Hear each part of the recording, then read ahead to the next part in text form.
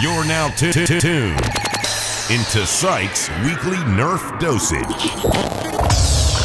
Hey, what's up, good people? Welcome to episode 125 of Pwn. Now, I know after you guys read the video title, you guys are wondering, what in the world is this super fast, super easy Brass Breech? Now, all of us actually know about the Brass Breech already by now, especially if you're looking to modify a Longshot.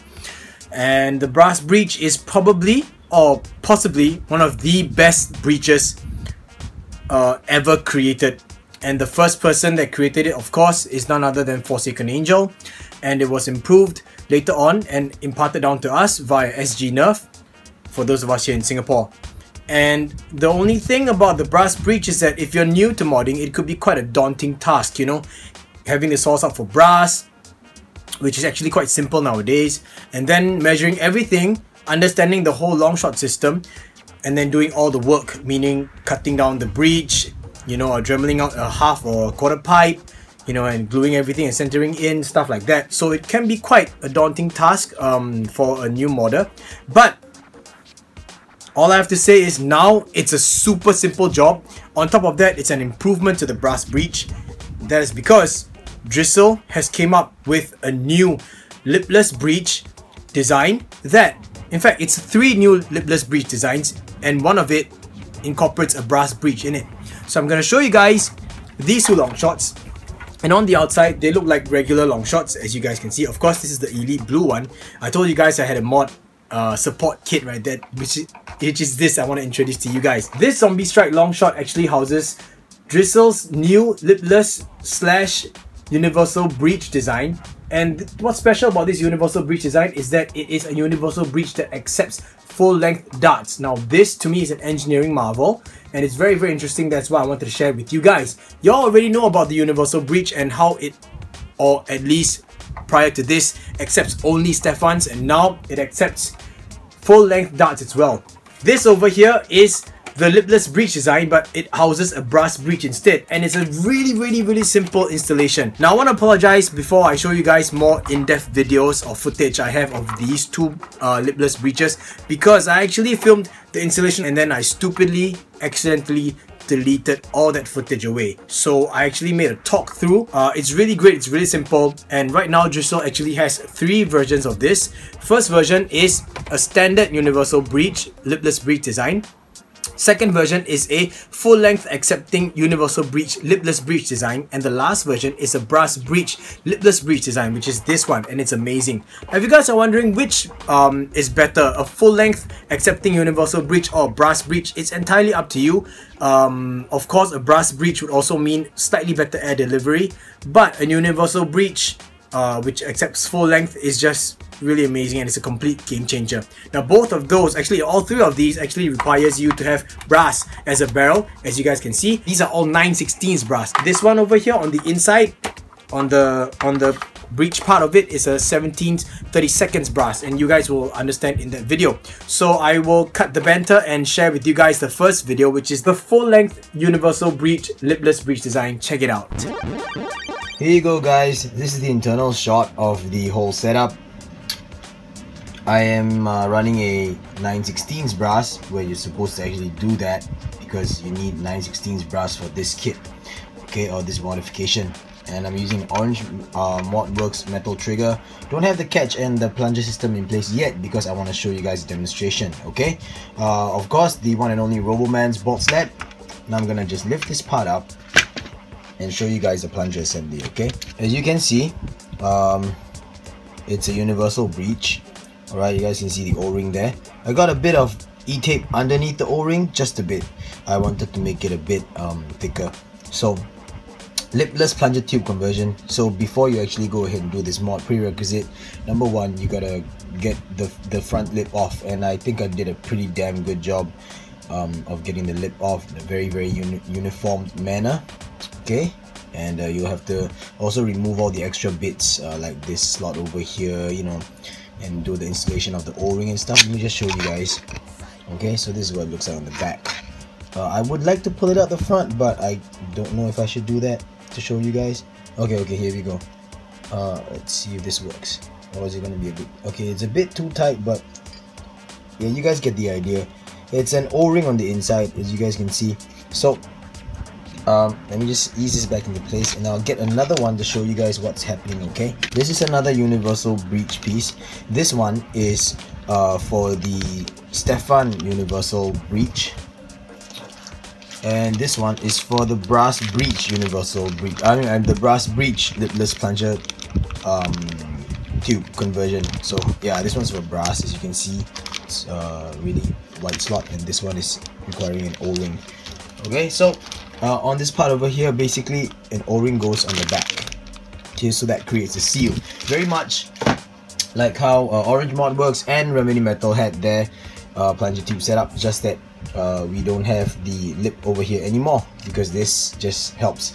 And the reason why this came about is because, you know, in terms of brass breeches, you kind of have to get the original breech, and then you cut off the nub, and then you glue it onto your brass. And then even if your bolt sled's super strong, if you have a very heavy spring load, there's a chance that that connection between the bolt sled with the plastic orange piece to the brass breech itself might just break off. So this idea came up because of Drizzle, and he was thinking, hey, you know, I could remove the lip and I could glue another piece of brass on top, and that would act like a support. So now instead of using that brass, he just completely 3D printed the entire extra piece. So this is the support piece, so the weight is better distributed from here all the way to the lip of the front of the plunger. Yeah, so that's the whole idea. Yes, I've got a lot of lubricant on it, because yeah, I like to go crazy on lubricant. So anyway, yeah, this one's for the streamline length universal breech, and I found it really interesting because I've never seen a streamline length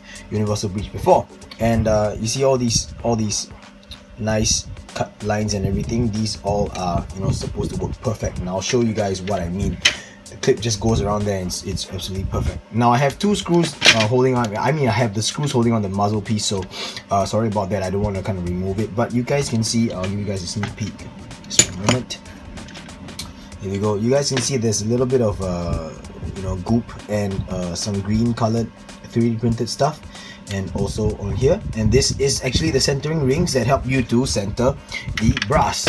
So you need 9/16 brass whenever you're using a universal breech, but this is about a 10-inch long brass piece, and I decided to use 10-inch instead of 12 because I didn't want too much out. I'm going to use a scar barrel on the end, so that's why.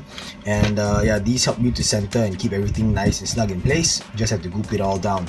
And then you got to make sure that you get the measurements right. As you can see, the brass ends right here, or starts right here, so this will not impede the dart feeding, and at the same time, you know, it stops right at the end. So you have to do quite a bit of measuring, but if you're used to a Longshot system, it's not going to cause you any problems. So I'm going to give you guys a quick look on how this thing closes up. Let me just lift it up and install back this breech in place. I'm just trying to be a bit gentle. I don't want to spoil anything on camera.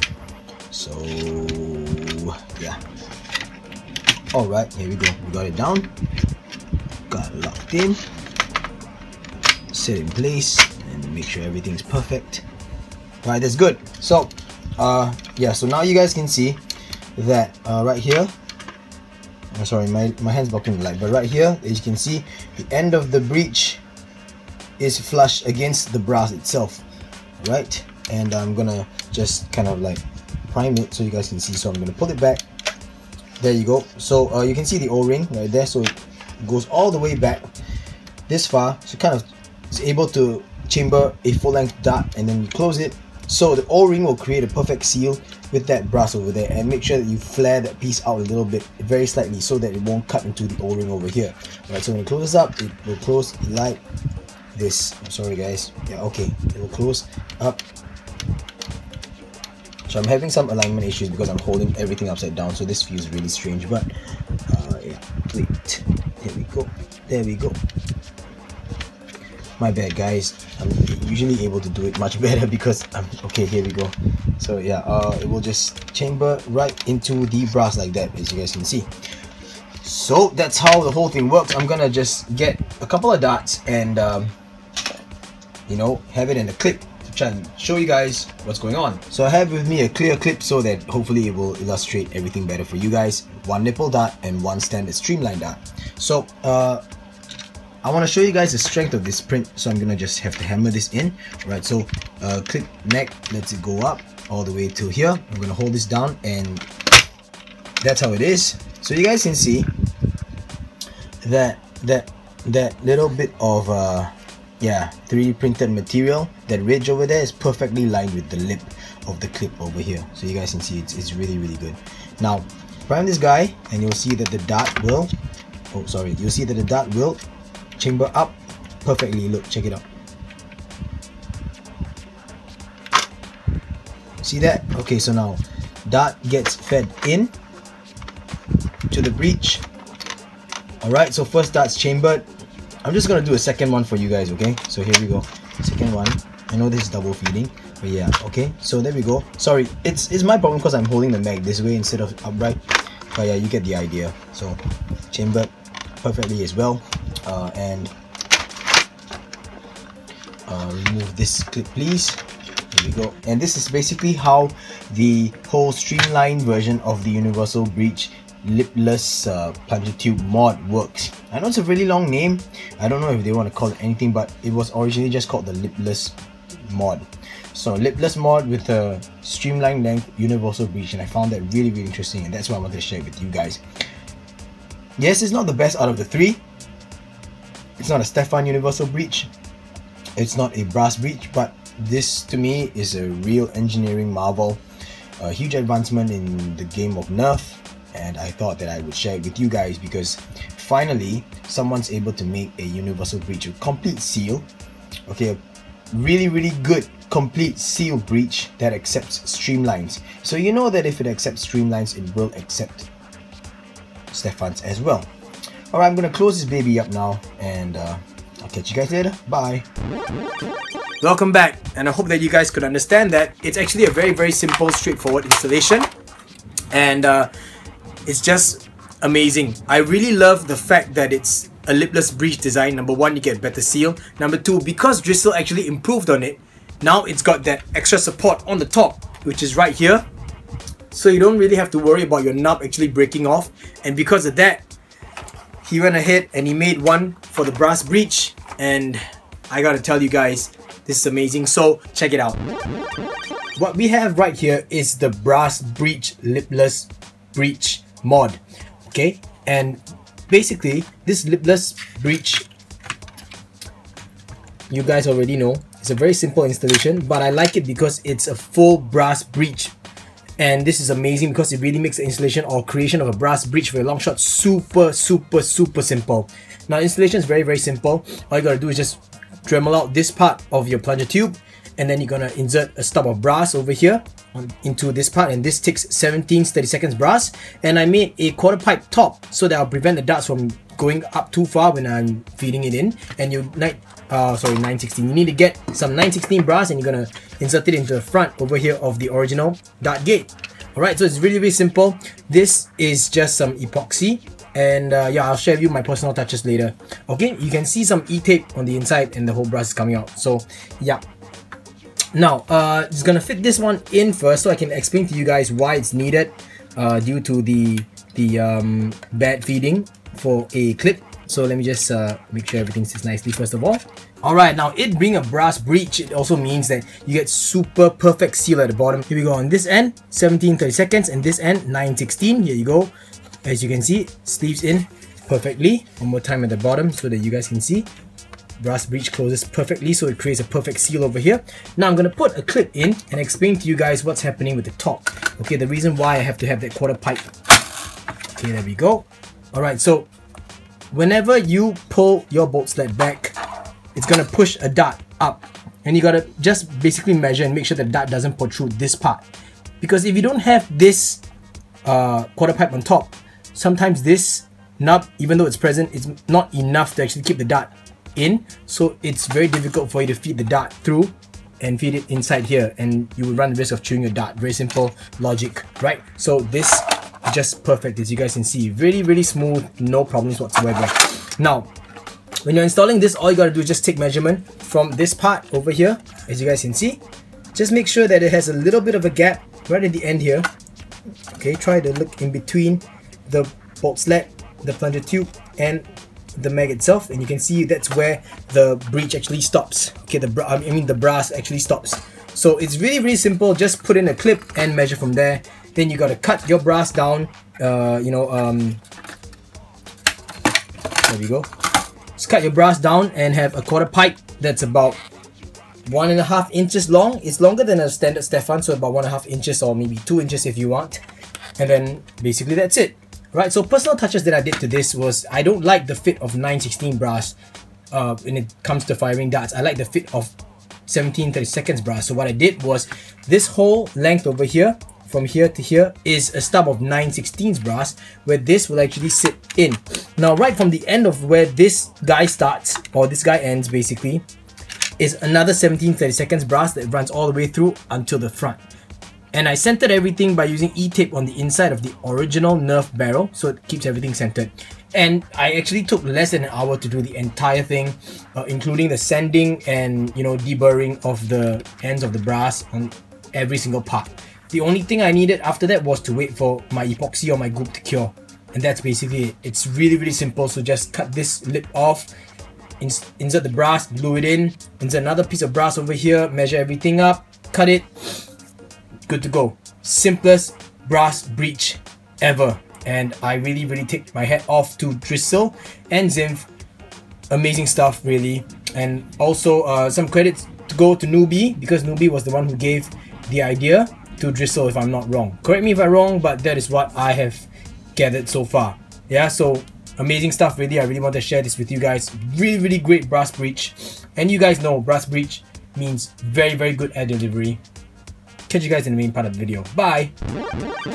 Pretty stoked, right? It took me less than an hour to actually install the whole thing. Of course, you have to factor in stuff like waiting for your glue or your goop or your epoxy to cure.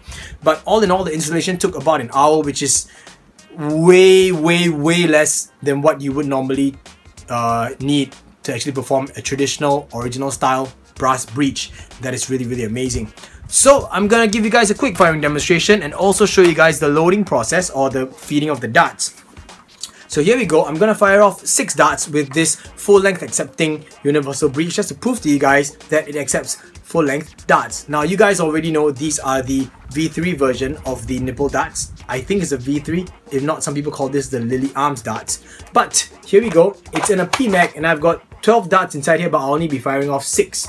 Alright, so as you can see, it fits very nicely without any problems. Now priming, and you guys can already see first dart is right up there. Gonna chamber it with no problems and fire it off. Okay, I'm gonna show you the second one. Here we go. Very nice.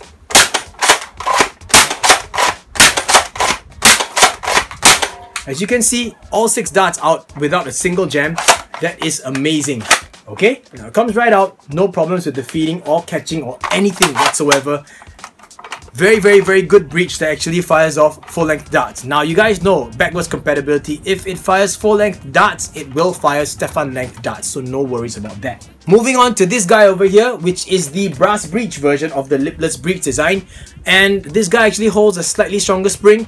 So pardon me if I'm not priming it very well, because you guys already know my arm is not in tip-top condition. I'm on the road to recovery, but I'll get to that in a while. So here we go. And because of this jam door over here, I can't really just slide it back to show you guys, but I will show you guys the chambering process, okay? So here we go. Prime it back all the way. You guys can see the dart is up there. No problem whatsoever. Gonna chamber it. Absolutely fine. Here we go. Whoa, packs a punch. Next one. Okay, here we go. Try and make this a bit slow for you guys. Hopefully you got that.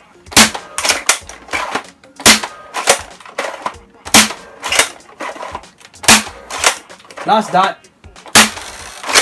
Absolutely no jams whatsoever, especially the fact that it is a brass breech. So you guys know if your brass breech is not aligned correctly, you will experience jams. But because it's such a simple execution, you know, you can also take slight precautions where you can choose to flare out this barrel end of the brass instead. So flare it out a little bit just to help with the feeding, and the fact that it actually has that extra dart stopper on top, or the quarter pipe, it's gonna help you with the feeding in process with absolutely no problems whatsoever. My verdict all in all these Lipless Breech designs by Drizzle, absolutely amazing. I tip my hat to you, Drizzle. Very, very good. Zin was also the one that printed them out for me. So thank you so much, Zin, for actually printing out for me. In fact, he printed all 3 versions for me. I haven't installed the Stefan length one, which is right here, and it's glow in the dark, by the way, so it's pretty cool. That's because I don't have enough long shots. You guys know I'm actually keeping one long shot for something else that will be coming up in a next episode or something like that, coming up really, really soon. But definitely, in my opinion, my favorite is the Brass Breech version because of the air delivery and the fact that now I don't have that fear of the nub breaking off the top, which is the most common problem that people will face when you actually perform a Brass Breech mod on your long shot. So this really, to me, is really, really amazing. And my second favorite, of course, is the full length accepting universal breech, because to me that is like, it's the next best thing you can have to a brass breech if you guys, you know, don't have access to 17/32 brass. In Singapore, 17/32 brass seems to always run out of stock in stores.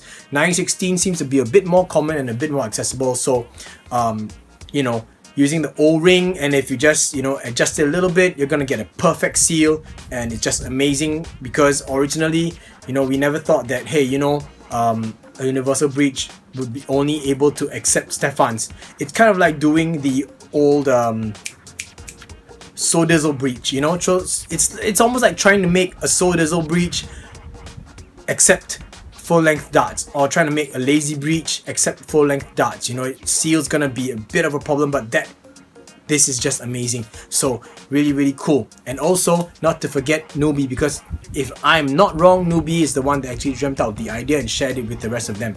So correct me if I'm wrong, but I don't want to give wrong credits where it's not due, or give credits or not give credits where it's actually due. That's what I wanted to say. Alright, so I guess let's just move on to the end of the video. Here we are.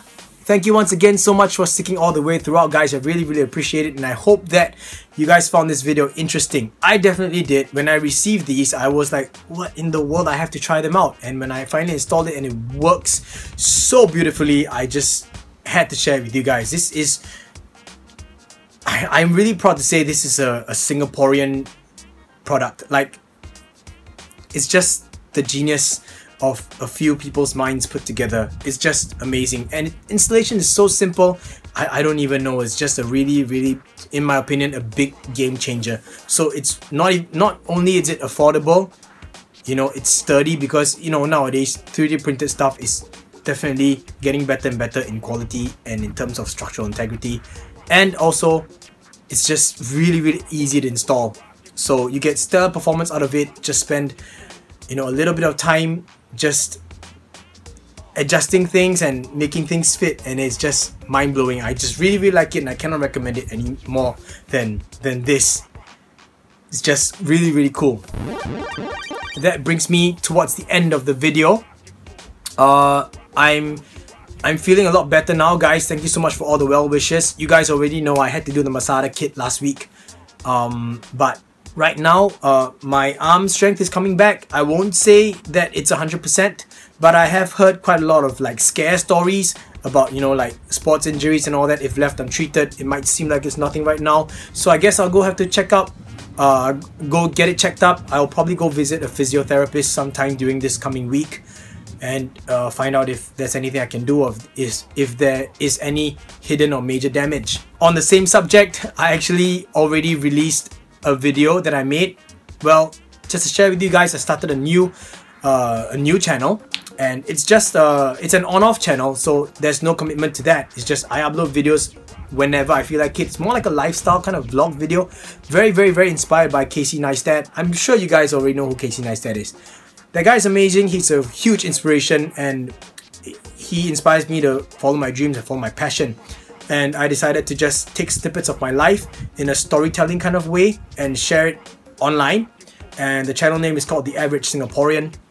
But I'll link straight to that whiplash video right here, where I actually crashed on my longboard, and you guys can watch. And I'm pretty sure that you guys will feel bad for me, but if you really look at it, it looks kind of stupid. So please laugh. I hope that you guys just, you know, take it with a pinch of salt and laugh. Yes, it hurt. The repercussions were not that funny, but I laughed at myself as well, so what the hell, right? Alright guys, I guess I've ranted and I've bantered on enough and I've spoken enough in this video. I'll catch you guys in the next episode. If you guys like this video, I hope you guys give me a thumbs up. And if you're not subscribed to my channel, I hope that you guys consider subscribing, where I make Nerf videos every week. So till the next episode everyone, drills pay the bills and teamwork makes the dream work. Peace.